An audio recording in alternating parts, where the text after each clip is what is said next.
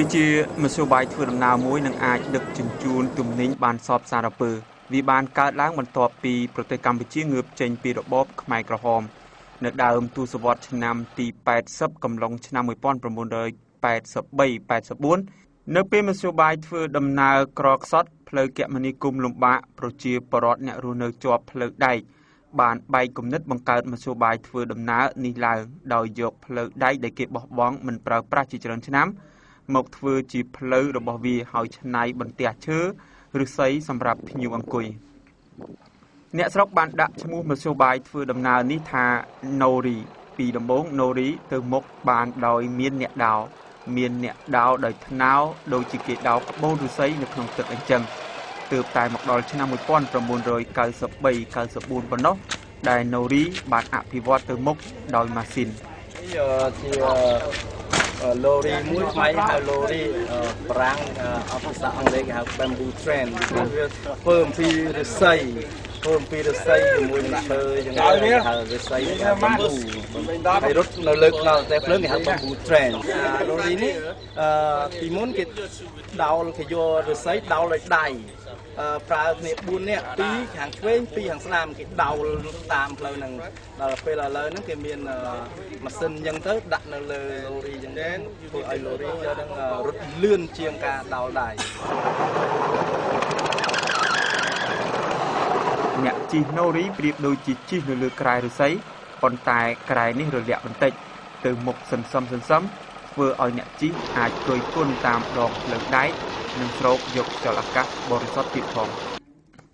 Nori បានក្លាយជាមធ្យោបាយដឹកទំនិញយ៉ាងសំខាន់របស់ប្រជាពលរដ្ឋដែលរស់នៅជាប់បណ្ដាញផ្លូវរទេះភ្លើងពលរដ្ឋបានប្រើប្រាស់វាជាមធ្យោបាយធ្វើដំណើរប្រចាំថ្ងៃសិស្សជិះ Nori ទៅរៀនអ្នកភូមិជិះ Nori ទៅផ្សារទៅបន់ទៅការលាក់នឹងលាក់ Nori អាចផ្ទុកទំនិញធ្ងន់ស្រាលបានដល់រាប់ពាន់គីឡូឯណោះទៅវិញឡើយទៅវិញឡ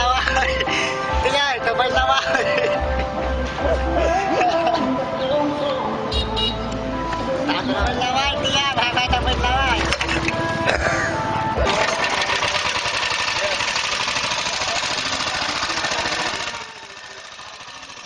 ហើយរយៈពេលចុងក្រោយនេះ Nori បានទាក់ទាញអ្នកទេសចរបរទេសជាច្រើនអ្នកក្នុងមួយថ្ងៃ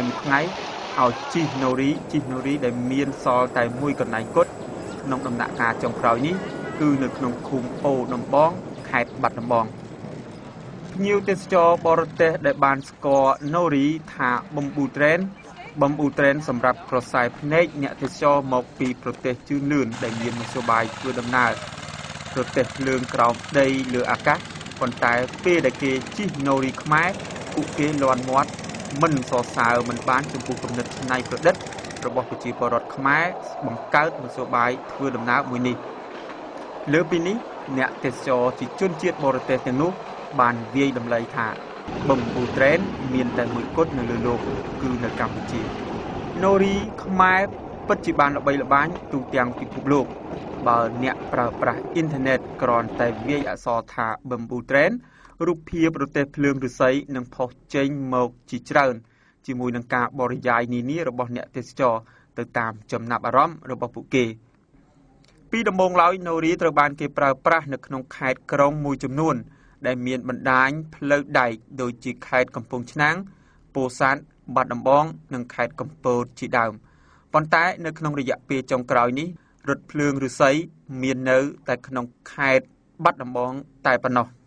ទៅថ្ងៃអនាគតឆាប់នេះ Nori ទំនងមិនអាចបម្រើប្រជាពលរដ្ឋខ្មែរនិងជនបរទេសទៀតទេការបាត់ខ្លួនរបស់ Nori ពីព្រោះតែស្ថានភាពនៃការរីកចម្រើនរបស់ប្រទេសកម្ពុជាជាគោលការណ៍រដ្ឋាភិបាលកម្ពុជានិងដៃគូកំពុងស្ដារនិងអភិវឌ្ឍផ្លូវដែកក្នុងក្របខ័ណ្ឌភ្ជាប់បណ្ដាញផ្លូវដែក